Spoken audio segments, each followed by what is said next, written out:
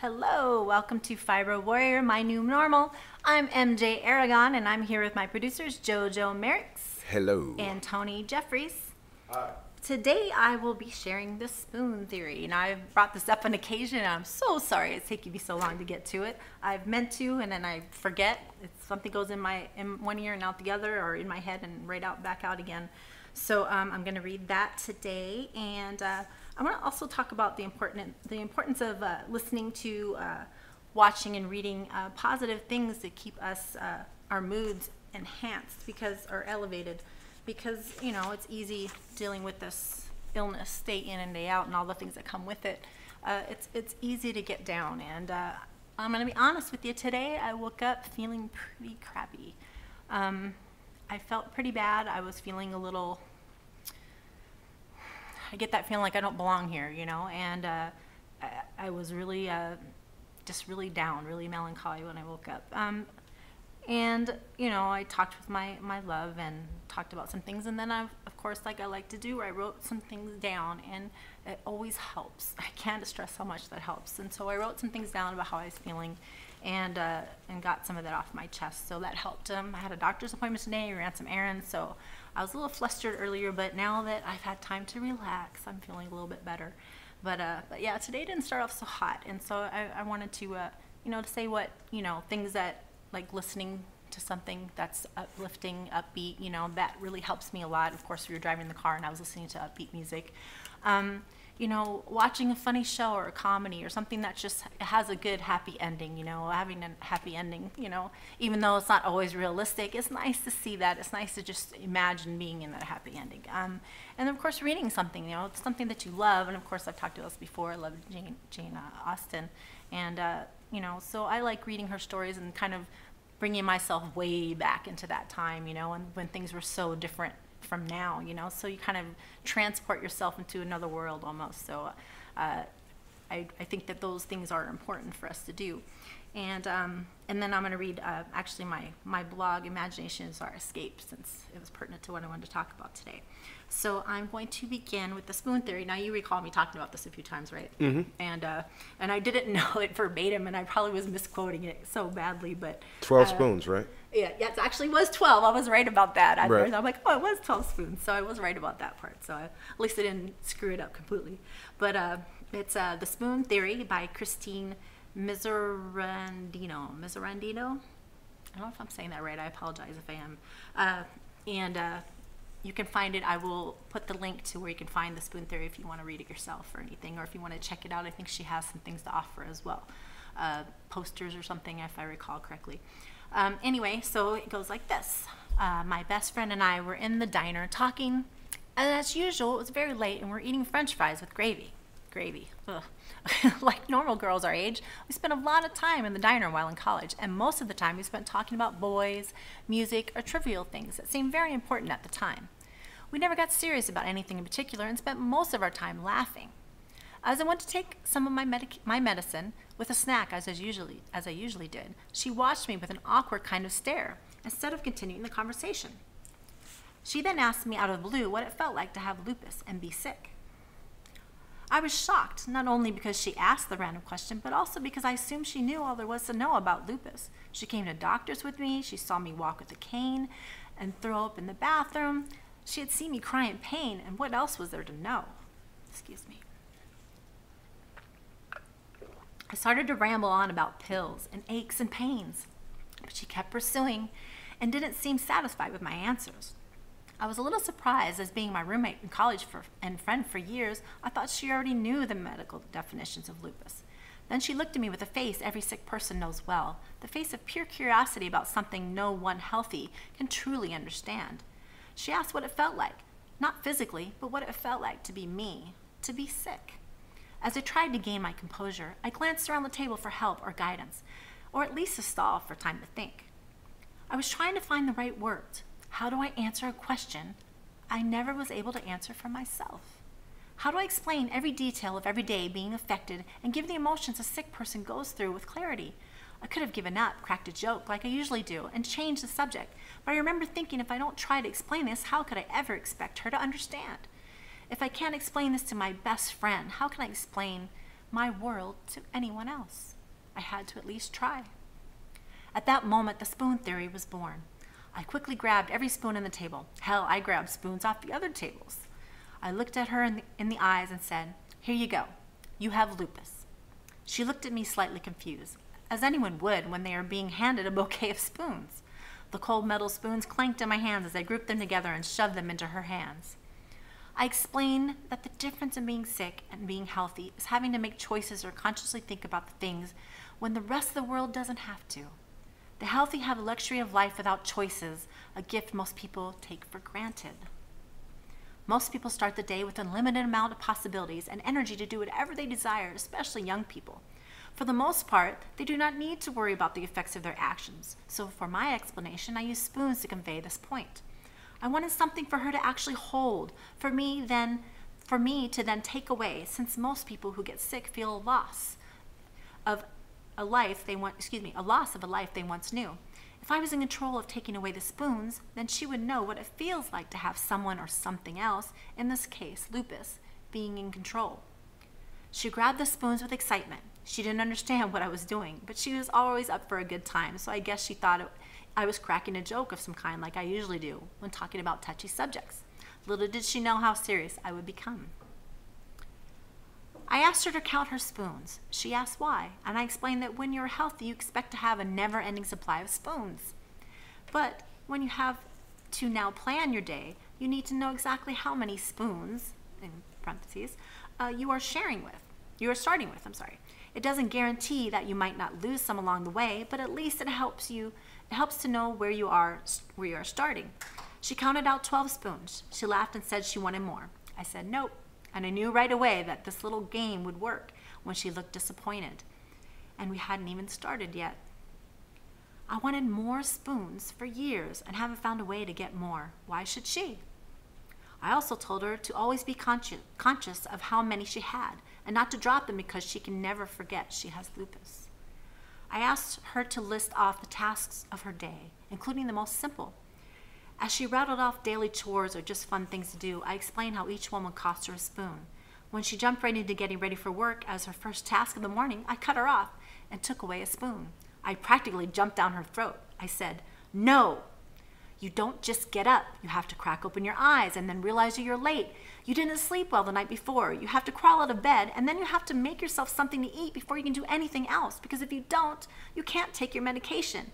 And if you don't take your medication, you might as well give up all your spoons for today and tomorrow too." I quickly took away a spoon and she realized she hasn't even gotten dressed yet. Showering cost her a spoon, just for washing her hair and shaving her legs. Reaching high and low that early in the morning could actually cost more than one spoon, but I figured I would give her a break. I didn't want to scare her right away. Getting dressed was worth another spoon. I stopped her and broke down every task to show her every little detail needs to be thought out. You cannot simply just throw clothes on when you're sick.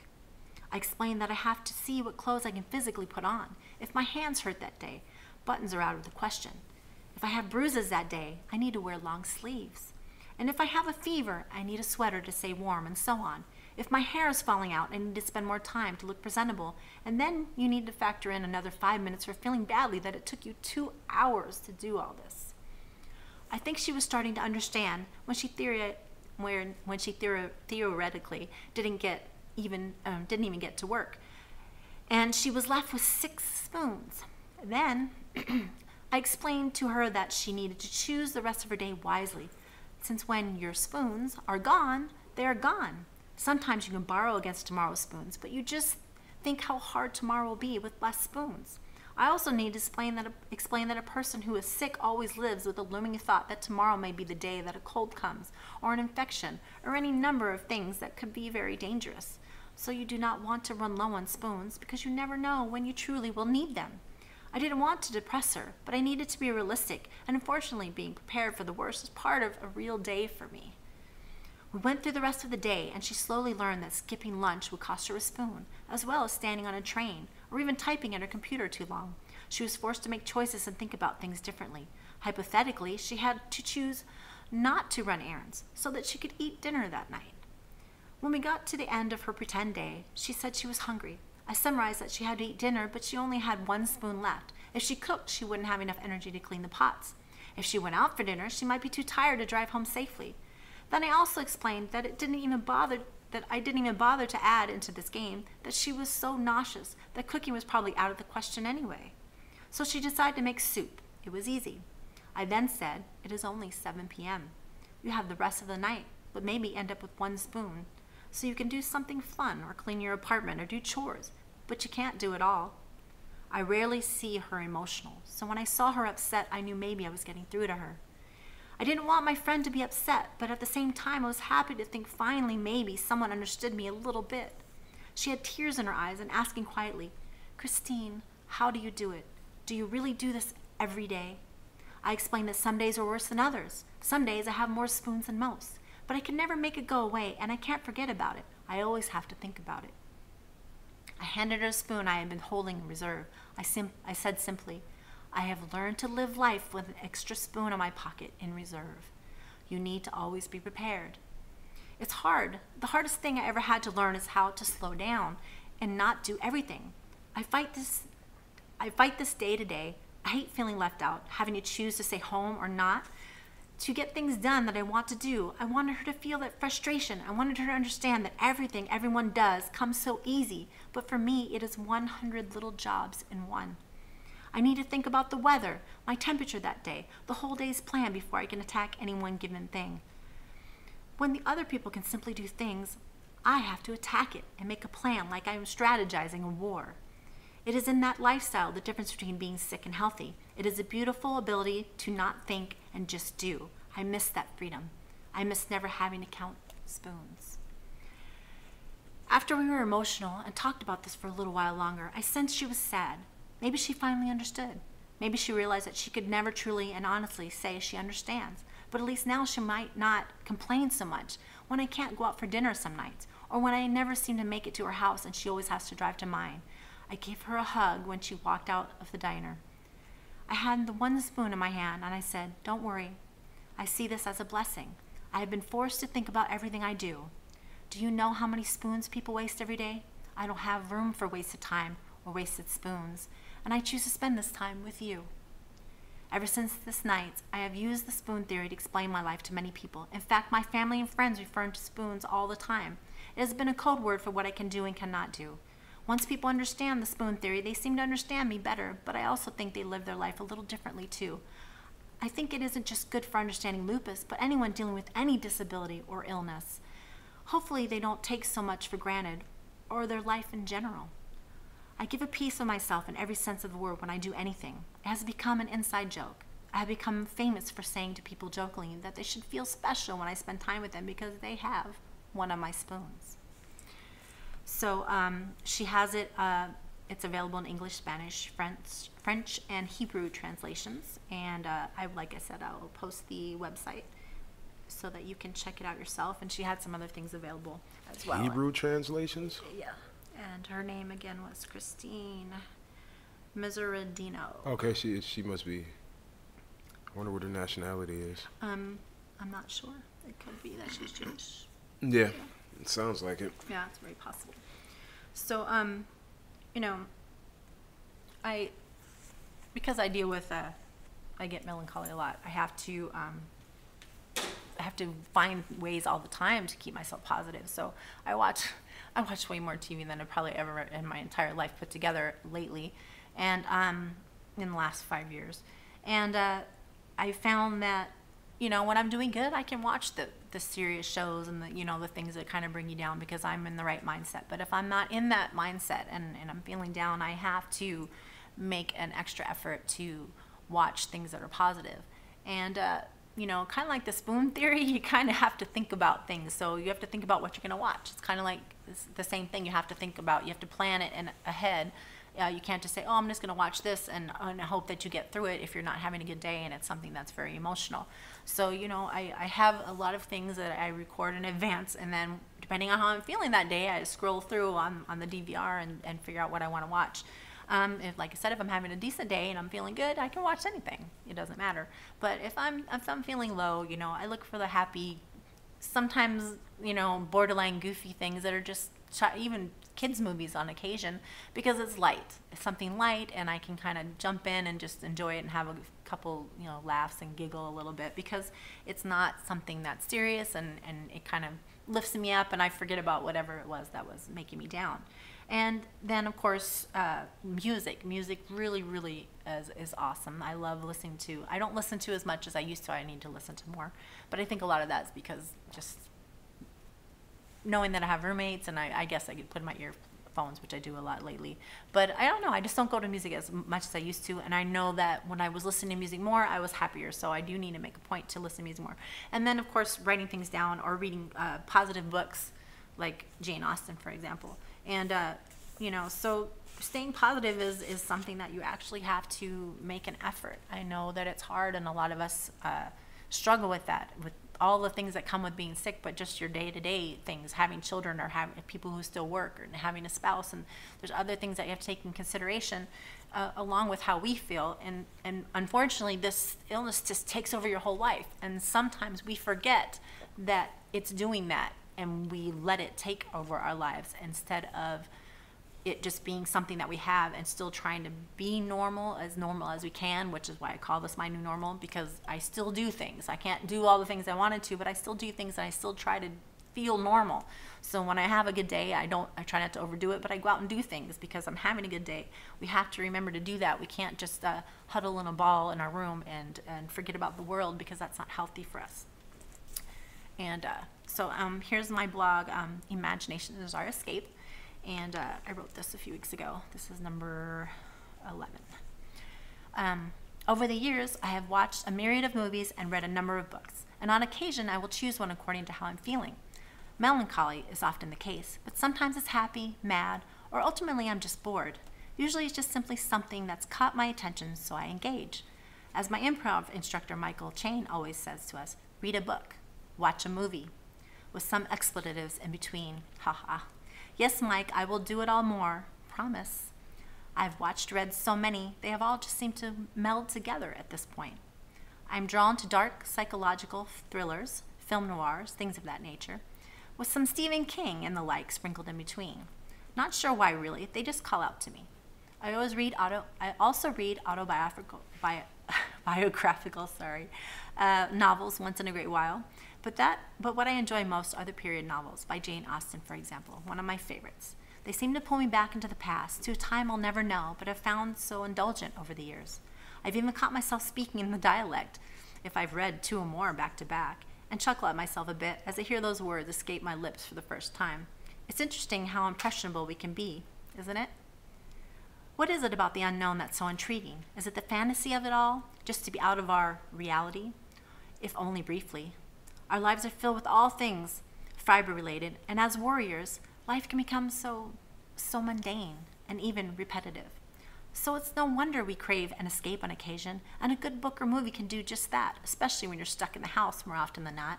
I do get out, mind you, but I'm disappointed all too often by what I can no longer do. I used to be so incredibly active, pushing myself to the limits and beyond. The happy, strong, funny MJ is still in there, underneath the cognitive fog, pain, and lethargy, but she's still having a go at it, trying to break free again. I desperately miss who I once was able to be. Yes, I do obscure the pain still, just not with the lust for life I once had. I feel that I disappoint others as well as myself often these days. The guilt of that weighs heavy on my mind and my soul. So to get away from my self-inflicted guilt, I escape to another world through my books, movies, and even my dreams I'm so often able to recall. If I could read almost every day, I truly would, but my attention span doesn't allow for that. So watching a good movie fills in those gaps, although I still find myself hitting the rewind button all too often. There is a time when music was my first go-to, and I'd sing. I'd sing until my voice went hoarse. I love to sing, but now I don't always feel I can, which makes me relate so reverently to a bird in a cage at times who's lost its voice from being locked up for far too long. My once sweet voice is likely to crack because I rarely use it these days. Fearing it will sound less than melodic as it once was, I don't allow myself the joy as of late. But knowing the need to express myself through song may very well take a hold of me again, I shall work my way slowly back to it, very slowly. The featured song on our podcast, Love Hurts, is mine actually. I had written and recorded it in the mid-90s, but never finishing the song, unfortunately. a later tale I'll share. And so this is a once and done recording. I'm happy that what I did record gets some use though, and is no longer just sitting in a drawer collecting dust. It's called Love Hurts. With these muses, my days are past. While I'm not ultimately working on all things FibroWarrior-My new normal lately, it may not seem like much, I know, but I still find joy in life, and it's the little things that make me happy. Your kindness, for instance. Things you have said and written to me have all absolutely made my day, by the way, so thank you for that, truly. I have never been one who has set out to seek fame or fortune. I'm good with being a private person. Quiet and solitude can be most comforting. I don't need the expensive things, especially when I'm unable to acquire them myself. Oh, how I loved and valued my independence. Now just some of the home comforts are all I need. Love. Having love in my life is what's kept me content. I've had the world handed to me in the past, but turned it down. You're wondering why, I suppose. I need to be loved the way I love. And if that isn't what's on the table, I'll pass. It doesn't mean a thing to me how nice the house, car, and clothes are, because if they knew me at all, it would be obvious I could care less about that. I've always valued companionship filled with love, respect, loyalty, and passion or compassion these days. Material things are temporary, frivolous, and empty. There are more priceless things in life. My family and friends are very important to me, although I've never been the most reliable, not intentionally, of course. Having fibro since my young teen years kind of rules your world, and you have to bend to its mercy. It hurts my heart if I cannot help or be present, so I do the best I can through writing. It's my way of reaching out to you and letting you know that you are all important to me. I may not ever write a novel like the aforementioned Jane Austen. However, I am able to sit down and express the hopes and dreams that I think many of us are feeling, but are too scared and or unable to express. I will be your advocate, your strength, your voice. Just reach out to me and I'll help you in whatever way I'm able. Being able to write to you, for you, is an absolute honor that I will continually cherish. Your trust in me does not go unnoticed. So escape into that other world. A little indulgence is important to keep our minds free of life's clutter. Sweep away those cobwebs and revel in imagination. So that was Imagination is Our Escape. And I'm really hoping I haven't read this before, because as I'm reading, I'm like, did I read this one already? I don't think you've read that before. No? Okay. Okay. Because I've read it a few times to myself, and I'm like, going back and reading them, because I always like correct a word or two, even though I put it on there a while back. I'll go through and I'm like, oh, let me change that. So I wasn't sure if it's because I've read it over or if it's because I've shared it before. So probably. But it's like making music. You hear things. Oh, people don't know how many times you've gone. It's like you get sick of hearing. Like I get sick of hearing my songs. Like because you've listened to them so many times. Yeah. So but I'm pretty sure you haven't read that one. Good. Because as I was reading that in my mind, I'm like, I read this already. Yeah, but imagination is super important, man. Yeah. That's how anything that comes to exist because somebody had to imagine it first. Yeah, and for those those people that don't have a vast imagination, or they're maybe more book smarter. I don't know what I'm trying to say. They just don't have the creative side, I guess you'd say. Although everybody has that in some fashion, but I mean, as far as music and writing and things like that, it's nice to come along and find someone who can express that in a way that touches you and can just take you somewhere else. It can transport you, like I said, like some of those books, I feel like I'm back in time when I'm reading them. I can picture myself being there and all the things happening. And even when I watch the movies, the movies that are made of the book, they're not as good. They're never as good. But I can see that my imagination kind of fits with some of the things. Of course, they were thinking. Of course, they cut it and chop it up in such a way that it doesn't flow the same. Right. But like things that I pictured, I'm like, oh, that's kind of how I pictured it. They're showing a big ballroom, or things like that, or how people are dressed, or what the particular character looks like. Sometimes it's not exactly as I expected, but other times I'm like, oh, it's kind of right on. And I guess it's like any movie. I like, I know I kind of set myself up for disappointment a little bit by reading the book first, but I like to read the book first and then watch the movie so I can see how my imagination matches with the director or whoever made the movie, and see how similar what I was imagining is to what they picture when they read it. So I do it for that reason. I know most people are probably like, you should watch the movie and then read the book, because then the book is so much better and you won't be disappointed. I haven't done it a lot. Like all I usually read is autobiographies about like music people. Yeah. That's all I like. I don't Yeah. read a lot of things at all. But if I have read a story and then the movie comes out, I want to see how close they got to the actual story. Like I want to see if they swayed too far. And Right. that's always exciting because it's like you said, you imagine it when you're reading it, then you see this character or whatever. There's something that's happening. It's like, oh, this is sick how they did this. They did a really good job, or it sucks. I was gonna say those people that aren't creative are really good at math. Yeah, seriously. Yeah, but I've seen people who can do both. Like, Yeah, I'm I kind know. of left and right. I have both. I'm ambidextrous as well. I don't know if that has anything Oh, to are do you with really? it. You're ambidextrous? Yeah. That's pretty cool. I mean, I haven't worked. I could probably do everything. Can you right paint with both hands? Actually, yeah, I paint with both hands. That's crazy. That's when I realized I could, because I'm really good with my left hand as my right. Right. Because I didn't really pay attention to how many things I did with my left hand. And then after that, I started realizing I do. In fact, when people say, cross your arms, I don't have a You go-to. can't have a relaxing Everybody position has- across your well, arm. everyone Oh has a yeah, go-to.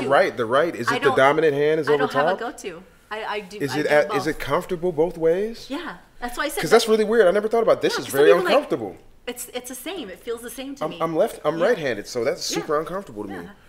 That's my point. It doesn't either way feels comfortable. Crossing either leg, I don't have a choice. Right. I don't have a particular thing that I like to do, and so yeah. I want to see you write with both hands. I don't know if I've ever met an ambidextrous person. I think it was one kid in elementary school, but I don't think I got it. I don't write with there's certain things that are more difficult to use your left hand, and so because most things are made for dominant right-handed people, so I tend to. But anything else that I shave with both hands, I do. I use my left hand as much file. The only thing I don't use my left hand for is writing. That's the only thing. I can screwing dribble. things in or unscrewing them. Or doing anything. I can use- dribble really good with my left hand, but I'm Yeah. right-handed. But I can't shoot with my left, but I can shoot with my right. Like, Yeah. but that's it.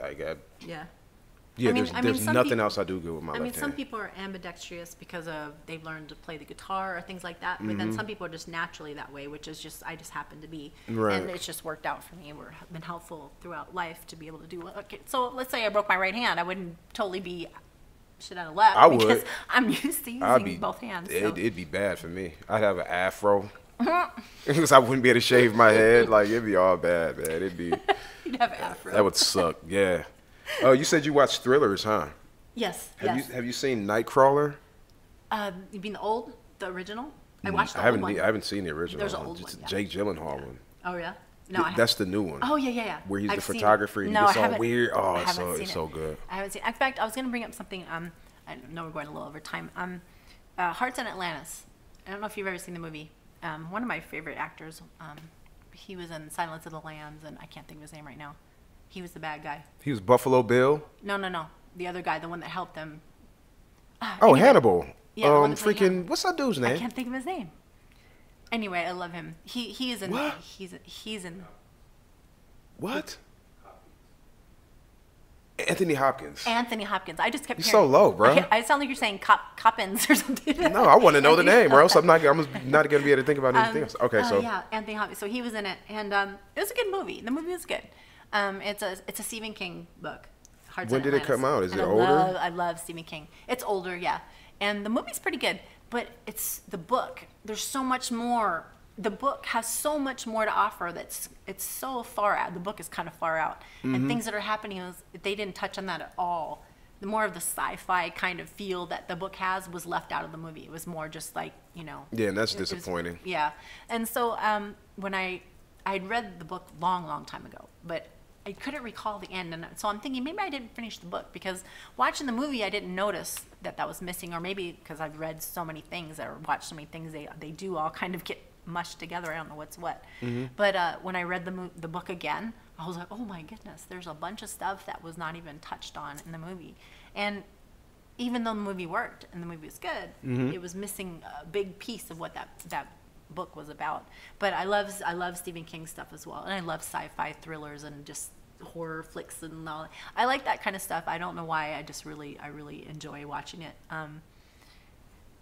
Maybe my mom, because my mom liked that stuff too. I'm not really sure, but I've just always loved it. Right. But yeah, so doing involving yourself into reading the books and listening to music and watching things that you love, it gets us out of our head. And so when we're having a bad day, watch something positive, listen to great music, read a good book. you know.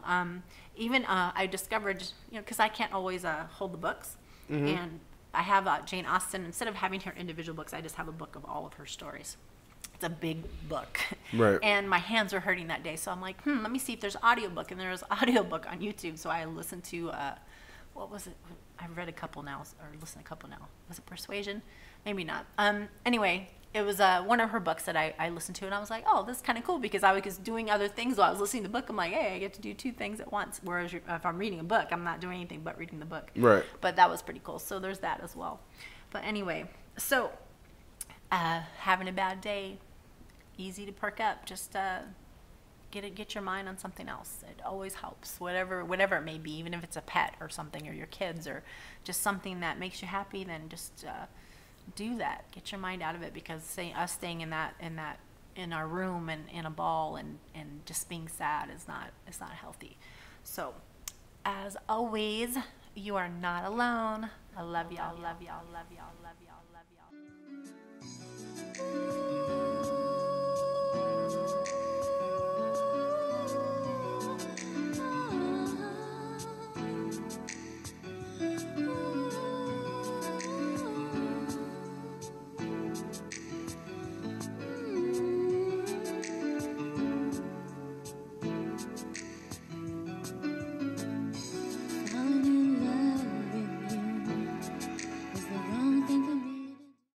Or Scotland. Yeah, it's beautiful. I've never been there, but I've just the pictures and scenery I've seen from movies and whatnot. Yeah, it's gorgeous. I would love to go.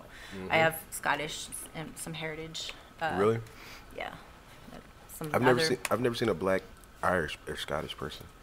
I'm waiting to see my first black Scottish Irish. Yeah. Yeah. I remember I never would see British. Well, then that would be my kids then. Oh yeah, huh?